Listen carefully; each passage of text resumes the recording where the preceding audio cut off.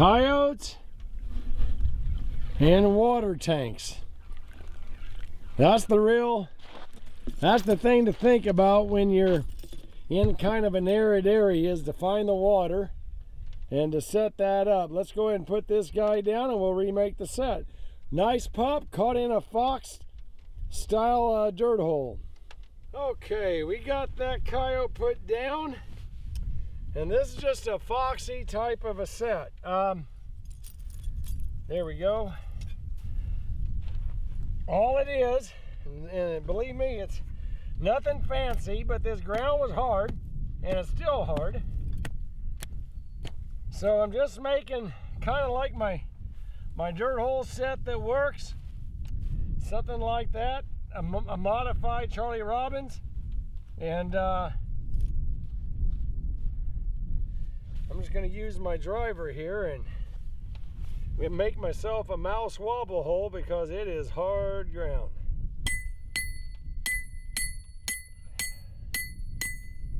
Wobble it out a little bit. There we go. Got that done. I've got my trap set using an old O'Gorman modified Bridger number 3. Set about 8 inches back, 9 inches, pan center, and there we go. Get me, see, he left me my wool. Just using a plastic sandwich bag.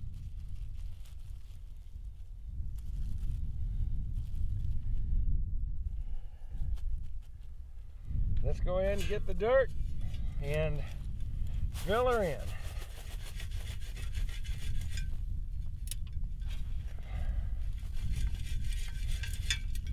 And just take this extra dirt in here and kind of tighten it up, put it along your dog side.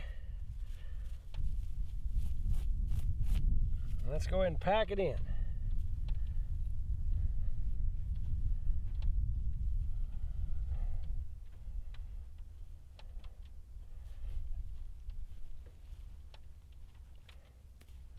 I had an interesting conversation about a guy, or talking to a guy, and I'm leaving this somewhat open right there on the pan side. I'm pushing the dirt up here, but just like the RJ, I keep this tight over here because that's where the dog is. I don't want him there. And I'm going to make just a little tiny silver dollar spot where I want him to step. Right there. So let me get a little bit of this. It don't take much now.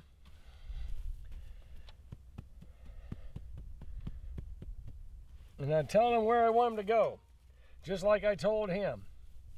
I'm going to dish it out a little bit more. I want more of a pronounced step right there. So just a little bit. That's enough. So now I told him where I want him to step, and see if I can find me a stick or so. Here's one right here in the wool. So I'm just going to go over here and put this right over here. I'm going to stick it in the loose dirt. I don't want them stepping over here, so we'll just add something right there. I got all kinds of grass in mixing with my wool. All right, I'll just get some new wool here. I guess I could reuse it. So I'm going to use my Flint Hills Red Fox paste bait. Put that in the hole.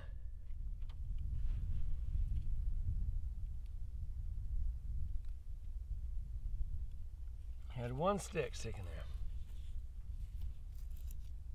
There we go. I think I got as much on the outside as I did on the inside. So let me get a little bit more on the inside. There we go.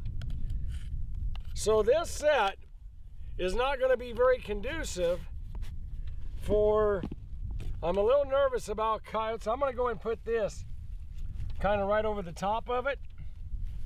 Nothing big, just he can flip it off if he wants. But I'm going to take a stick here, and if I put the Oklahoma Suicide right here, the problem I'm going to have is rolling perhaps. So just taking a little twig and putting a little bit, just like that, and just put it on the upwind side.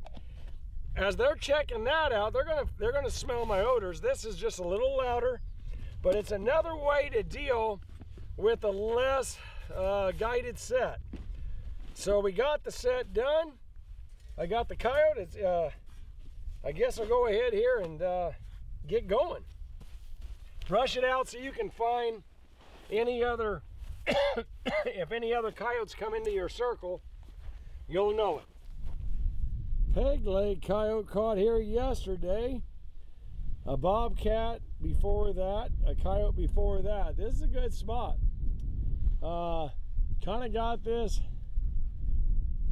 cane type of ground, hay barn, and got ourselves another one in that foxy type set we just built. So anyway, let me go ahead and put him down, and we'll remake the set again. Yeah, kind of peeking over my shoulder here. Get rid of these stones. And just a little foxy set.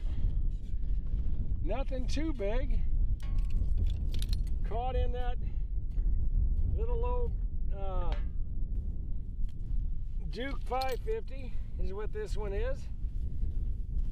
Okay.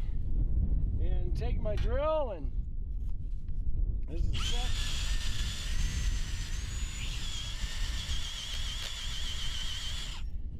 Can't go in too far into that stuff, but got in a little bit. All right, better than I did yesterday. I think I just used a wobble hole yesterday. So let me go ahead and redo this set. Just a nice little fox set. Remember yesterday how we took the Oklahoma Suicide sauce and threw it upwind? Well, I'll do the same thing again today. Let me go ahead and get this trap to one on night latch. There we go. Remember, we didn't use any pan cover on this. It's pretty fluffy, but take your trap and put your loose jaw underneath of it, you know, and the trap's laying better this way on a quarter. You could be straight in, that's fine. So let's go ahead and cover this up.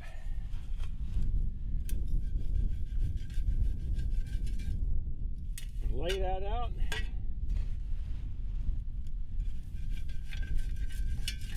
I keep getting in your view. I'm sorry about that, folks. Let me cock myself around.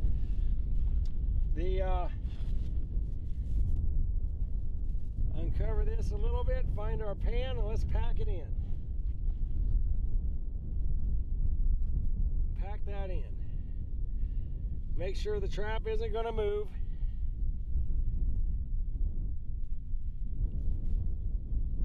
Moved a little bit there. What you do is, if it moves, on the side you push down, the other side comes up, go and hold it down and then push behind it. I think we got her now. Okay, we're going to consider that good. And let me scrape up a little of this extra duff, and we're going to kind of brace in the sides a little bit. And let me go ahead and finish. Again, I'm going to leave a little bit of a cup right here, right? This is what I want them to, this is right where I want them to step. So let's have that dished out a little bit, right? There we go. That's the dip out spot. I'm going to push a little dirt a little close to it, but not too much. Just one little dip. That's where I want them to step. Maybe a little, that's more fines than dirt. There we go, got a little dirt in there. So now I have that. Let's take this extra duff here, kind of your Charles Daly type of a dirt hole. Now this side is our dog side. So let's go and crowd that in a little bit. It ain't perfect, but it's the side we want them on. This side I'm leaving open over here. They can come in this way, but I want those guys. And I'll put some more dirt over here on the dead side. Let's go ahead and put some of that, and I'll put a little bit over the front. You know, a coyote can easily move this. I mean, this is kind of the honor system. Kind of like locking your car. You know someone can break a window and get in, but it'll keep the honest people out. So kind of a closed door over here. Wind is coming across my set. Let's go ahead and get our lure and bait using Flint Hills Red Fox paste bait. About that much. And my hole isn't very deep, but he's still got, as hard as this ground is, he'll have to work at it. I got some of this old grassy wool. I'll stick that in. That'll kind of cover that up. And so he's going to know it's there. And let's take the Oklahoma suicide sauce, just like I did yesterday. And I'm going to put just a little bit on my stick and toss it behind the set. Put it back there where they're not going to know, where if he wants to roll on it, that's fine. He can roll on it over there. But the wind is going to come across here. So he's going to check this out, check that out, whatever, and get caught. So just like he did there. So good deal. Let's see, this is the third coyote out of this set and one bobcat. So it's been an excellent location out of here. Let me keep going.